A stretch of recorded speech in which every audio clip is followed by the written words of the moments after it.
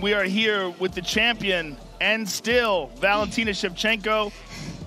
Congratulations on another successful defense of your title. A tough woman in Jennifer Maia. Give us your thoughts on how the fight went, and was there anything that was unexpected?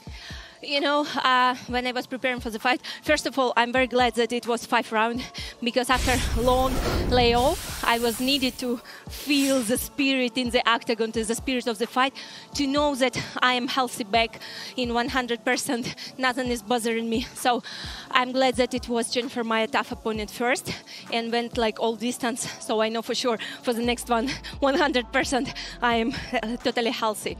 And preparing for this fight, I knew that Jennifer won't be like easy opponent. I watched her fight.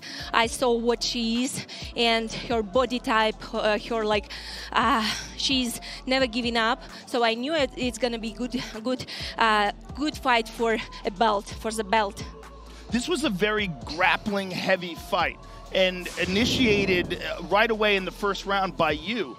Was that something you planned on, or did you feel it in the moment? I would say it's, every time working both striking, grappling, wrestling, anything, and I just prepare my body to react the proper way. When the proper situation comes, it's just do it by itself, because it was training for so hard during the training camp.